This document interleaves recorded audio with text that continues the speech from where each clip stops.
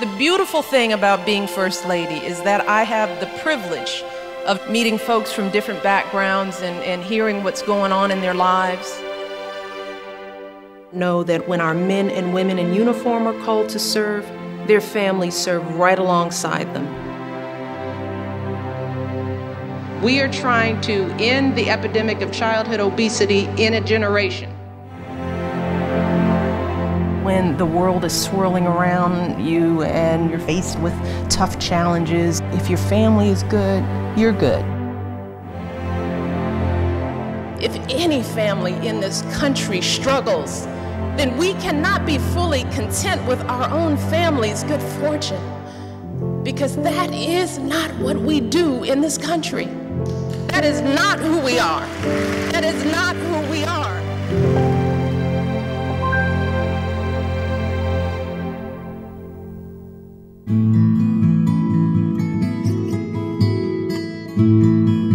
Our house growing up was extremely modest. I remember our bedroom being formerly the living room that my parents had divided using paneling. It basically carved the room out into 2 small rooms that were small enough for a twin bedroom and a desk. A special treat was that we could sleep out on the back porch when things got hot. As far as where we lived, that just wasn't an issue. I was raised to have fun where we were with what we had, and it seemed like it was okay. Neither one of our parents went to college, but with a lot of love, a lot of caring, we were afforded an opportunity to go to college. We didn't say, you should be a lawyer or you should be a school teacher. It was, you should get an education. We had to take out student loans in order to pay for those. I know now how much my father had to work and struggle because he had to take out loans to cover his portion of our tuition. He understood his responsibilities, that despite this hardship, despite his challenges, he was going to be there for his kids, always, no matter what.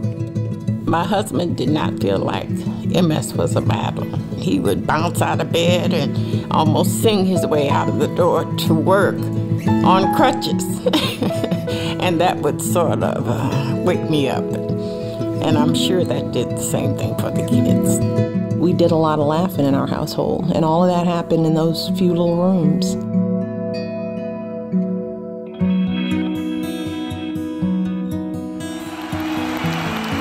Michelle Obama, now stepping into America's most traditional role, the full-time, non-paying, multidimensional job of First Lady.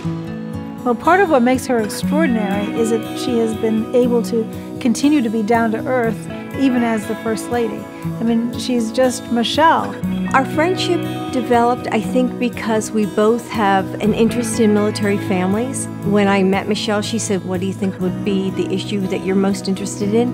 And I said, military families. And I said to Jill, I said, that's what I'd like to do. And that's where it all began. We've done 3 tours. It's meant a lot to our family during some difficult times, just to know that there are folks in the White House rowing in the same direction with us. Yeah. Whether it be helping homeless veterans through employment, trying to incorporate the military culture into the school systems, helping spouses find jobs, it's all come together. She genuinely seems to care and want to know what military families are going through so that she can make changes on the national level. You all don't even ask for much, you know?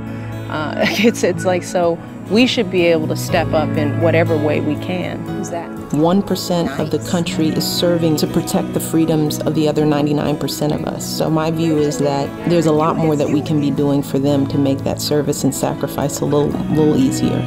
Oh, she's so good with young people, and she sees herself in them. She treats the young children just the way she treats her own kids, and so they look at her as their mom because she is a mom. It's a natural for me to see her getting the nation's kids out there, exercising and moving around. The best way to take care of yourself is to own your health, to eat better, exercise more. It's about the whole child.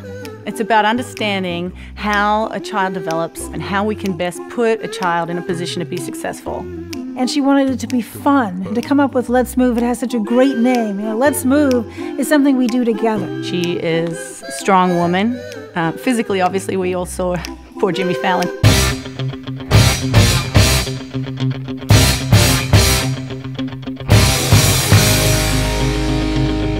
I was just wondering if you could do more push-ups than I could do.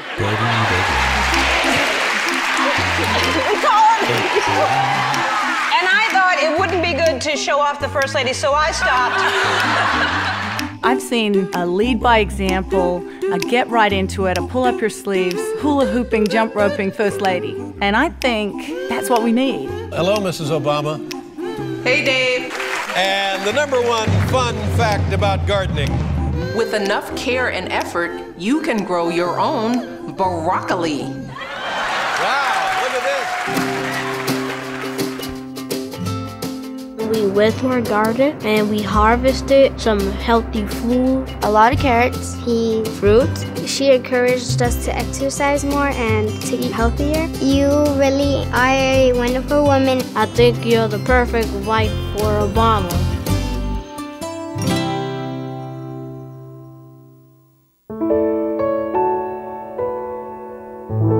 I am Barack Obama, and this is my wife, Michelle. Hey, I'm his date.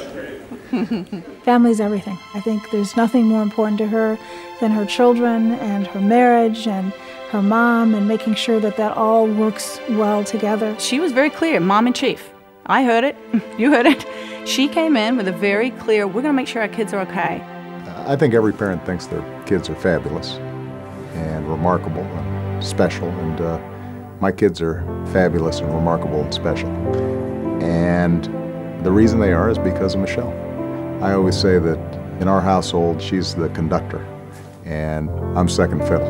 You know, Barack always gives me so much credit for who our girls have become, but let me tell you, our girls wouldn't be who they are without a man in their life who loved them deeply. What I love about my wife more than anything is she knows what's important, and she knows that the best and most important legacy of anybody's life is making sure that your kids turn out all right.